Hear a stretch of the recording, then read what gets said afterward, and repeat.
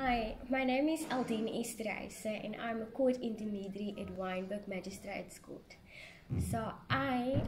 am basically being used by the court whereby I have to make sure that the witnesses do understand the questions that are being asked to them.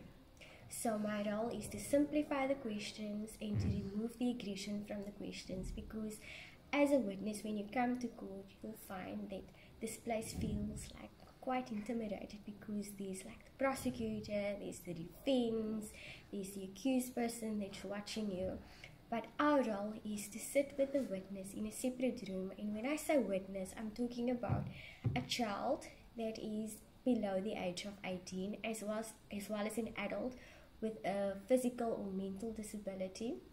and also the elderly who is 60 years old or 65 years old. We sit with them in a separate room and we make sure that they understand the questions that are being posed to them without changing the content of the question, and also by removing the aggression so that they do not feel intimidated by the defense.